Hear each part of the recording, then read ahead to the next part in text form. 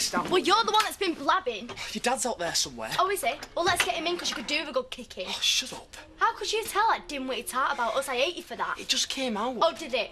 Did you have a good laugh then?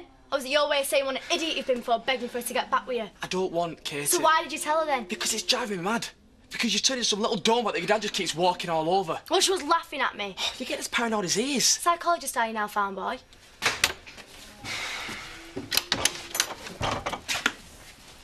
What are you doing, oh? What's it got to do with you? Sit down, will you? I'm trying to have a word with you. Why should I? When you're nothing but an ignorant pig.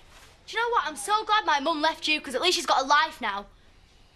I slept with 4 lads this morning, all for the price of a bag of sweets. Kate! What you want to hear, innit? Go on then! Just leave her alone! It's the only thing you're any good at! Is it true? You are Hey? pathetic. Is it true? It might be, might not be, you'll never know! Cain! Go on then, Dad. Why don't you try the kidneys, the bruises won't show. Dad, I'm sorry! You're gonna end up dead, you. Am I? Well, it'll be your fault if I do. Leave him! You don't know what he's been through. You don't know anything about him. Dad, I'm sorry. It was a stupid thing to say, I know, but you just keep pushing and pushing me. Look, I don't want to hear it. I don't even want to look at you.